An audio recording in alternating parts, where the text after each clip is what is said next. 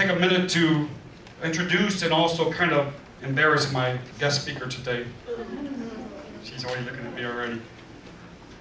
Not embarrass her, she's doing a great job, her and her husband. You know, about a year and a half ago, Nate? Year and a half, 2 years ago, 2 years now, the Wrights were taking care of our youth ministry, and then it was them, then it was also Rachel and Scott for a while, but nevertheless, there was some changing going on there, and we needed someone to step up and lead our youth group, you know. And how many of you know that it's not always easy to get somebody to step up and lead a ministry, more or less a teenage ministry? You know, I can tell you they are blessings, but it's not always an easy age during that in-between age between a child and an adult. It's a tough age. And this couple felt the need to, and the compellingness of God to step in and lead this ministry. And it was hard for them, and it still is kind of at times hard for them. They were a young married couple. How many of you know in that first year of being married, it's hard to take on a ministry. You're starting to get to know each other and all these kind of things. And they had 2 small kids of their own, and just a lot of things happening there. But they have come out many Sunday nights when it was just only a few teenagers. And many Sunday nights when they didn't have their own youth building. Now, how many of you know how hard it is to attract young people into your church when you don't have a basketball goal or things of that nature? And they still came out here, and while the rest of us are home having a barbecue or whatever, they're here back again at church. The reason why I know that they're doing this is because your pastor is down here 99% of the time every Sunday afternoon too. I come back and kind of see what they're doing and here to lend some support. Today, being that it's Youth Day, I'm going to give Crystal an opportunity to share her heart and to share, you know, what she believes and what they believe about children. And is she going to be nervous? You betcha. Wouldn't you be? But guess what? Are we going to encourage her? You betcha. So Crystal, come on up.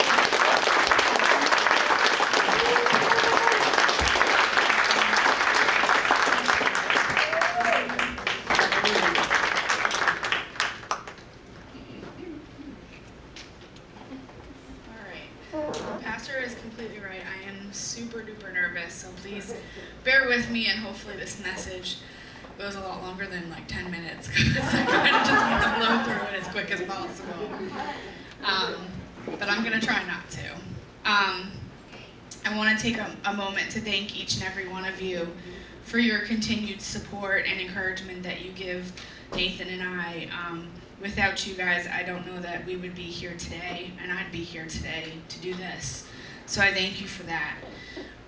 I also want to thank Pastor Eddie and Miss Millie for being amazing mentors to my family and I.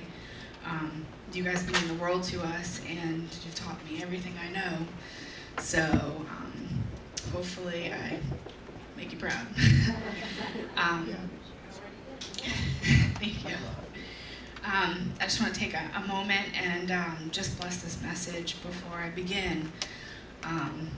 I just want to thank the Lord so much for bringing myself and my family here to join Praise Fellowship with all of you, and to blessing us with an amazing church family who means the world to all of us.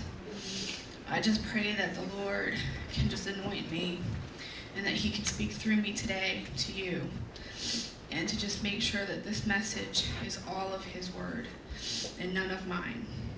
I completely surrender to Him and just want Him to speak through me. In Jesus' name, amen. Amen. All right, my message is entitled Raising Up Our Children in Christ, or Raising Up Godly Children.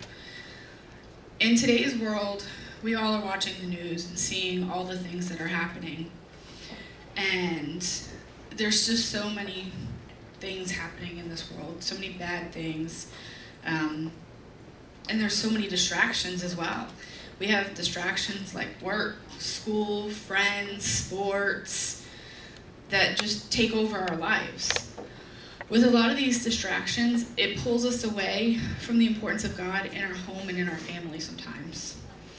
I know that I've often found myself worrying more about whether my daughter Adriana was reading her AR books than if she read her Bible. when I came to God asking him, because I started realizing how I was doing that and prioritizing things. And I came to God and I asked him, God, please tell me how I can make sure that I bring my children close to the Lord, so that when they go out into the adulthood, they have an intimate and important relationship with him. The Lord laid on my heart a couple of examples that I need to be doing. A couple of things that I should do to make sure that this happens. I mean, we have to face it. The majority of our children here, they are at that age of accountability. I believe that my daughter Adriana is at the age of accountability. And I need to make sure that someday when I'm in heaven, because I'm hoping I'm going to heaven, that she is there with me.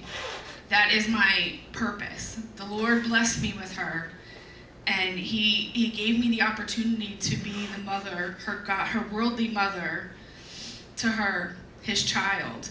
And it is my responsibility to make sure that as she hit that age of accountability, she's ready for heaven and she understands it.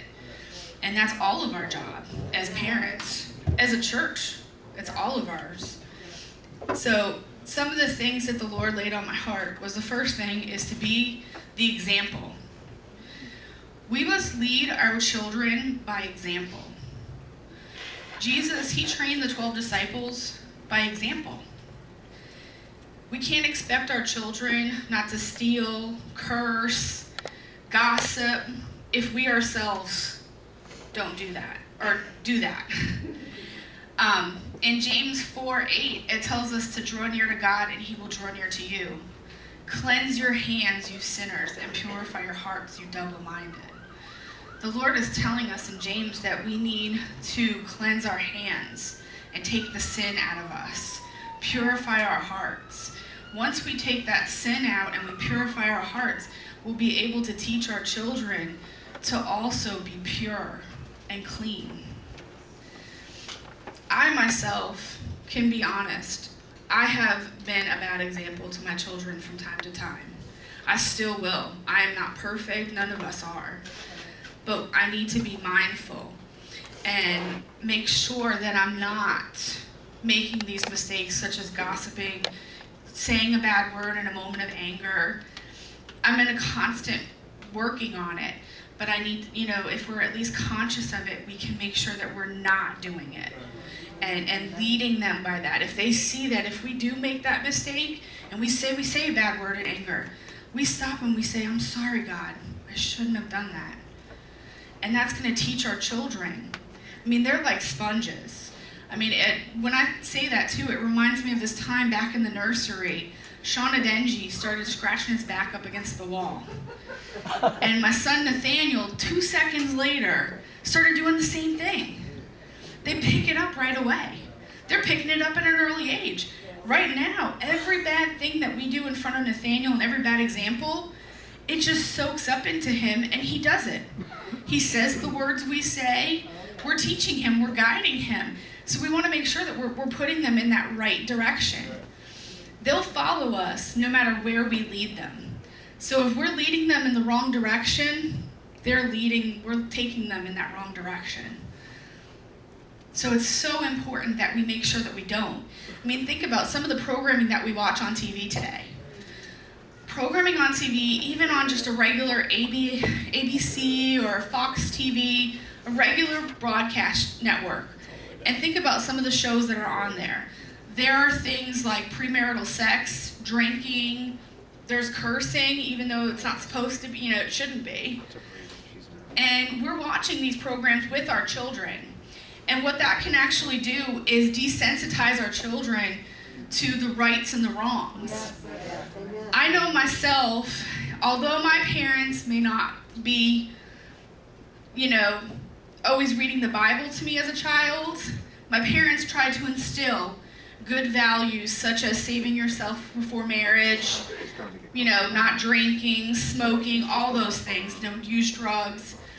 But through watching programming and so forth, every time my parents would tell me, especially as I got older, that I should wait to have sex until I get married, I would kind of laugh at them like, they don't do that anymore. Almost like that's what people did maybe back in the day, but nowadays that's not how it works. And that's because I've seen it on TV so often, and my friends seen it, so now my friends are following by example.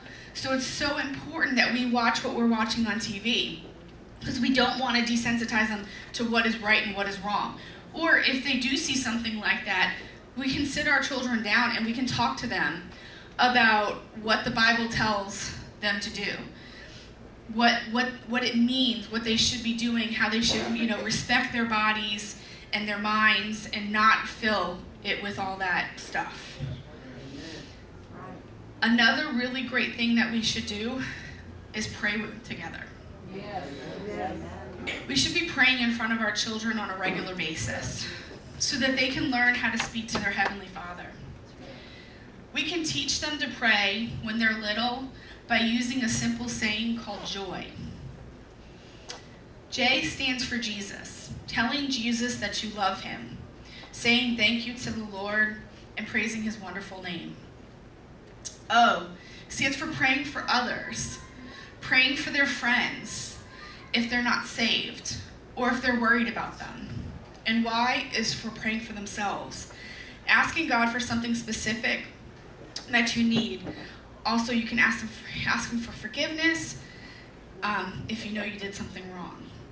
So that's a great thing, joy. When they're little, teach them, and they can go through that, and it can be something you go over and over with them, and they'll remember joy, all the different ways that they can pray. We can pray with our children before partaking in dinner, before bedtime, if they have a big test, or if they need help praying for someone in their lives. I think most of us have had a time where our children or grandchildren have come home and told us about a mean kid in school. And I know me as a parent, I just want to be angry at that kid and say that kid is a big poop. But instead, I don't want to do that, and I'm trying to teach my daughter that that child might be going through something in their lives. Kids don't always share what's happening in their lives to others. And what I need to, what we should be teaching our children, and what I'm trying to teach my child, is that when that happens and she has that moment, or if Nathaniel has that moment someday, that he can pray for that child. I've even talked to Miss Emily about, she was having an issue with a friend, pray for that friend. We can't be mad at that person. Because like I said, we have no idea, even us as adults, we have no idea what's happening in someone's mind and their heart and their lives. And instead of talking about them or putting them down, we need to be lifting them up in prayer. Amen. And showing them tons of love and support, because that's what's important. And when the children of this church see us doing that for each other, instead of talking about someone and putting them down and pointing out all their bad things, and just taking a moment to lift that person in prayer and not talking badly and just showing love and encouragement, our kids will do the same for each other. Yes. Amen.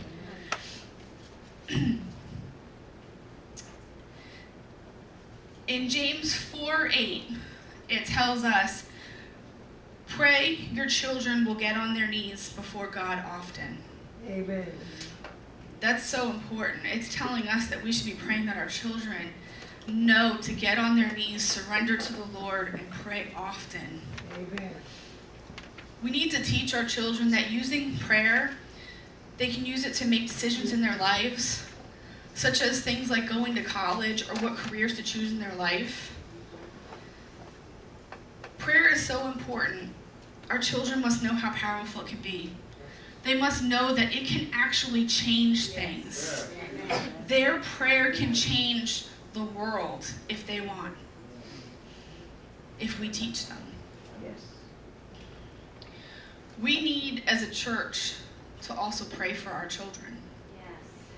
We need to be lifting each and every child in this church up for prayer every single day. When we wake up, we should just pray for the children of this church. In Matthew 21:22, and whatever you ask in prayer, you will receive if you have faith. This verse, I think, is important for us to teach our children, because it's telling them whatever they ask in prayer, they'll receive. but they have to have faith. So that's another thing we should be teaching our children, that if they have faith, their prayer, whatever they ask, will come to them. Faith is important, I believe, in our children's walk with God.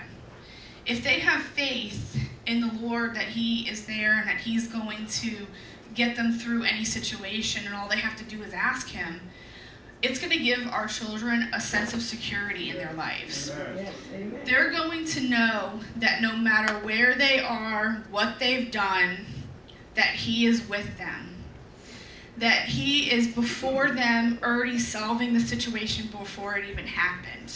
Yes, praise God. And we have got to teach them to have faith in the Lord. And teach them to just give themselves 100% to the Lord. He is a selfish God. He wants all of us, not some of us. And if He wants us, the adults, He wants all of our children.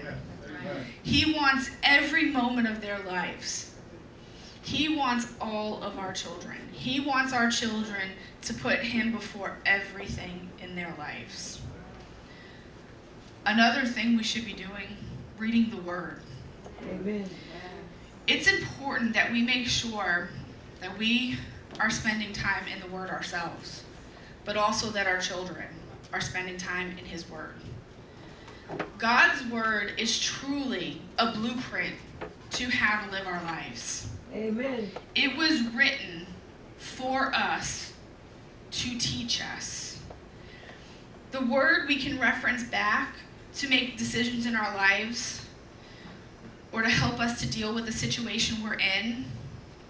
It teaches us also how much God loved us and how much He's there for us. In 2 Timothy 3:16, all Scripture is breathed out by God and profitable for teaching, for reproof, for correction, for training in righteousness, that the man of God may be competent, equipped for good work. So that right there, my favorite part about that is it's breathed out by God. Yes. Those books that we have next to us, some of us, that is breathed out by God's words. I mean, that is amazing. I mean, what a gift. What a gift that we have to have God's Word. And we can read it whenever we want. Amen. And our children can.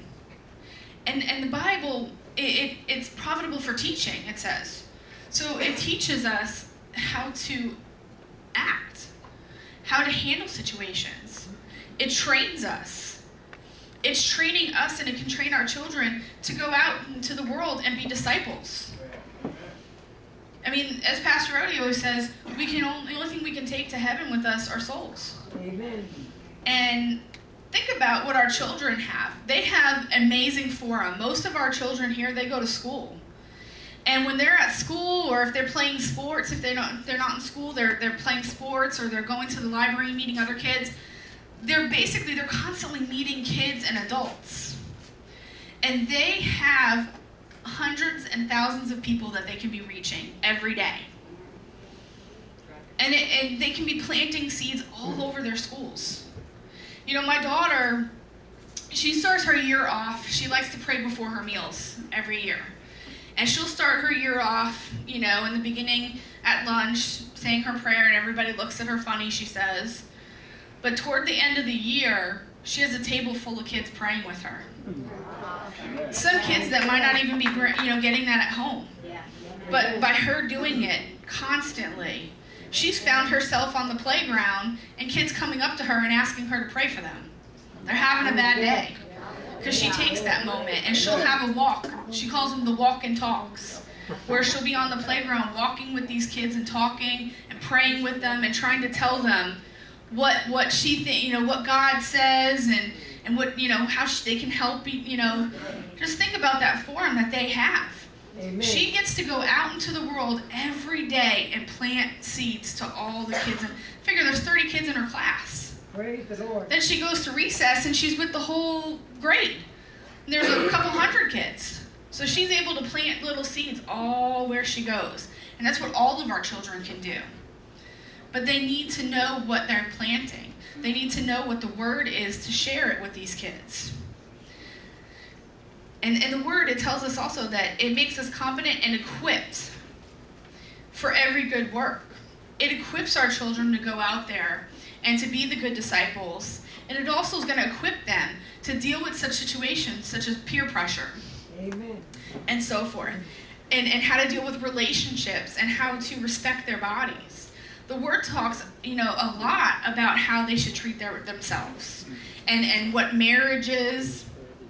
And they need to know this information, because once they understand God's love and they have faith in Him and they accept Him as their Lord and Savior, they're going to know that when they go out into the world and they start dating and so forth, they're not going to give in to that peer pressure. They're going to know and respect themselves and know that God wants them to be pure. And they're going to hold themselves for marriage. But they need to learn that. And the way they're going to learn this is through His Word. In Romans 15:4, for whatever is written in former days was written for instruction, that through endurance and through the encouragement of the Scriptures we might have hope. In this, it's telling us that the Scriptures are written for instruction to us. And it's to give us encouragement so that we can have hope. We want our children to have hope. I know that our children, they're listening to the news with us. My daughter hears about ISIS and all these things that, she knows that what the Bible says about the end of time. She's also watched every video on it and every end of times movie. So she's prepared. And she has hope that through all this bad, she's not scared. She's not scared at all. Because she knows that God's coming for her. And no matter what she might endure in this world or see or have to go through, she could care less. She has hope because she knows that God is coming. God is coming to her. And all of our children and all of us need to know that. We not to be scared about what's in the news and everything like that and the end of times. Who cares? The sooner that we get to go to be with the Lord, the better. There is a much better world for us there. It is a much better place for us to live up in heaven with God. And we need to offer our children that hope so that they don't have to watch the news and be sad, because there's nothing to be sad about. So those are the reasons why we really need to get our children into the Word. We also need to teach our children about someone really special, the Holy Spirit. Sorry. The Holy Spirit is important to our walk with God. Amen. He's our friend. Yes. He's our comforter. He's our guide. Amen. Our children should know that once they accept the Lord as their Savior, that the Holy Spirit is with them. Yes. The Holy Spirit is their helper. The Holy Spirit is not only important, but it's essential to their lives. Amen. In fact, the coming of the Holy Spirit was equally as important as the coming of Jesus Christ. Amen. Jesus Christ saves us from our past, but the Holy Spirit empowers us to live the life that God created for us. Amen. Without the Holy Spirit, our lives are going to be stuck in neutral and going nowhere. We desperately need the empowerment of the Spirit to grow and mature in our spiritual walk. Like Pastor says, we have to get off the bottle and get empowered. Amen. And the way we're going to do that and the way our children are going to get off the bottle and get empowered is by having that Holy Spirit and being comfortable with the Holy Spirit. Thank you. Amen. In John 14:26, but the Helper, the Holy Spirit, whom the Father will send in my name, will teach you all things and bring to you remembrance of all that I've said to you. So the Holy Spirit is a gift. It's a gift that we receive from our Holy Father. He gives it to us to remind us of what is said to us, what he is teaching us, what Jesus brought to us. It gives us that conviction when we know we shouldn't do something. It guides us in the right directions. In Romans 8:26, likewise the Spirit helps us in our weakness. For we do not know what to pray for as we ought. The Spirit himself intercedes for us with deep groanings too deep for words. So when we don't know, and when our children don't know what to pray for, what to ask for, the Holy Spirit intercedes for them. Amen. Our children are not too young to have the baptism of the Holy Spirit. They just need to be educated about it. Amen. They need to know that if they ask, they shall receive. Yes. In Luke 11:13, if you then who are evil know how to give good gifts to your children, how much more will the Heavenly Father give the Holy Spirit to those who ask him? Amen. All our kids have to do is ask him. Yes. They need to know that all they have to do is ask him. That's it. And they have to accept Jesus Christ.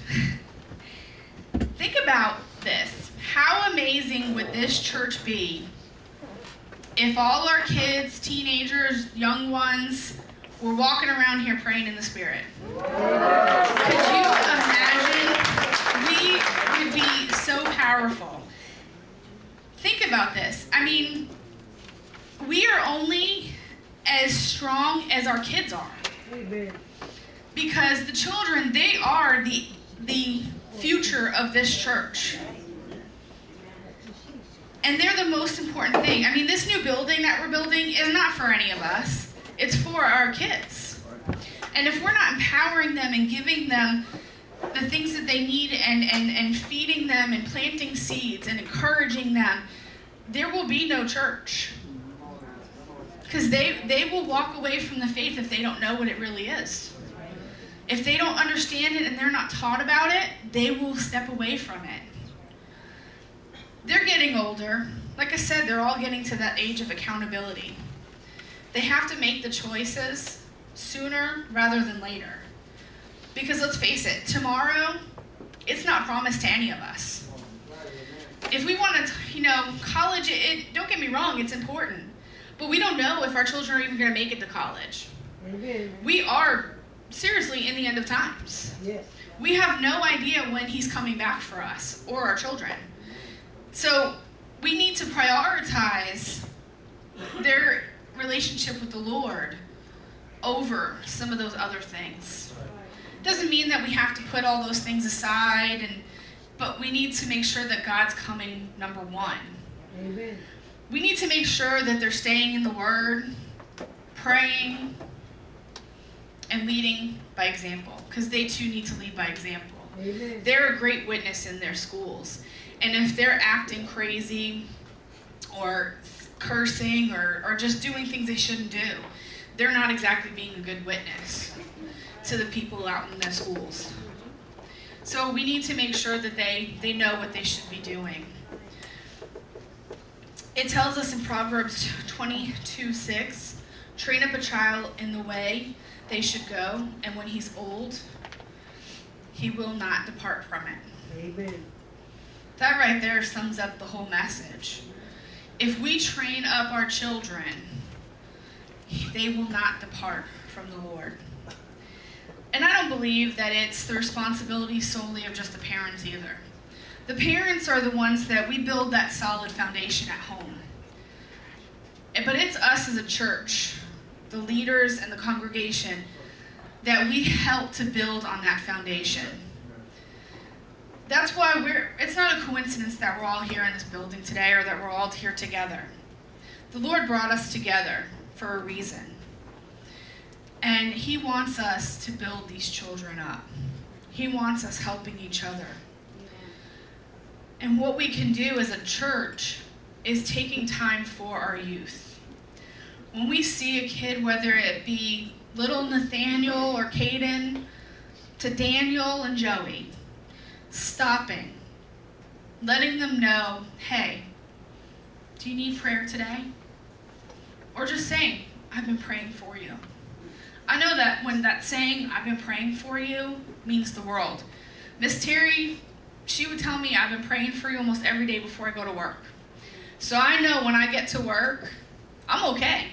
Because Miss Terry she was already praying for me, and I feel good. She encourages me. And we could be doing that for our kids. They should know that we are praying for them. We're praying they have a good summer. We're praying they have a good year come August. We're praying that they have a good time at college and that they learn a lot. We could be doing this for our children and just think what a difference it can make in their lives. Because like I said, prayer, when somebody tells me that they've been praying for me, a lot of you have told me today that you've been praying for me for this message. And it just means the world to me. And it will mean the world to our kids.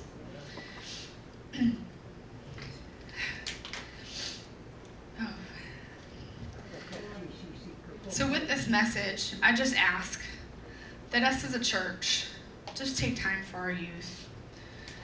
I know that a lot of people, whenever we have a fundraiser, everyone comes out and does a great job, and we appreciate it. But just take a moment with each of our kids sometimes and just let them know you're thinking about them.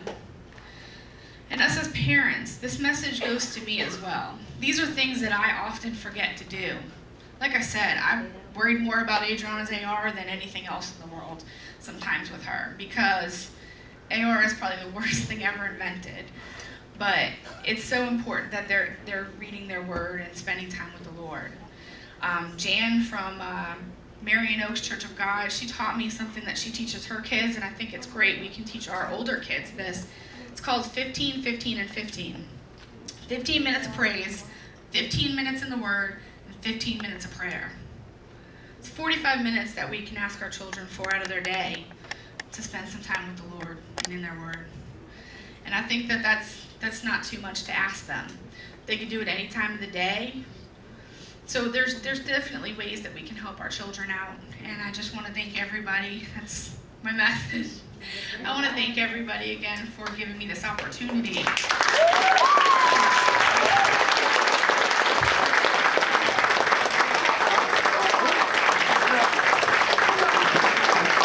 right, and I also would like to take a moment to have some of our youth come up here to the front, and I would like us as a congregation to pray for them today. Yeah, this time, Nathan, you come down here to Crystal and just have some of our youth, I don't care, just come across the front. I just want them to be prayed for today. They're going into a new school year, some going into college, some going into middle school, high school, or just going out into this world. And when Crystal asked me, could she pray over her and Nate, pray over the kids? I said, absolutely. I said, here, we'll stand up as a congregation. Stand with us, please, and stretch our hands towards these young people. And I have Nate and Crystal pray over them as well, and I'll say a prayer, and you can join in this prayer. Aren't you proud of her? This is a good couple here. As we pray for these kids, we should continue to pray for this family here, the Roberts. How many of you know the enemy would love nothing more than to destroy this family? They're trying to reach these kids. So Father God, in Jesus' name, as Crystal and Nathan and his congregations are praying over these children right now, God, we pray a hedge of protection around their lives. Dear God, we pray that you would give them wisdom and knowledge and understanding, God, of the ways of God. That they would have the courage and the spirit of conviction, God, over the things of this life and this world, God. God, that in Jesus' name, when the enemy comes against them, God, they will remember that no weapon formed against them shall prosper this day, God. That God, in Jesus Christ, greater is he that lives inside of them than him who lives inside this world. God, we just pray right now a blessing upon each and every one of these young people, God, as they go from elementary to middle school to high school to college, God, as they go and hang out with their friends, or go to school, or go to the bowling alley, God, or to a movie theater, God, wherever they may be, wherever they may sleep, walk, talk, and act, God, that you would be with them by the power of your Holy Spirit, that you would give them the courageous words, God, to say to those that are lost, God, and that they would ask the famous question, what would Jesus do in every situation that they face, God? Oh, God, may they be salt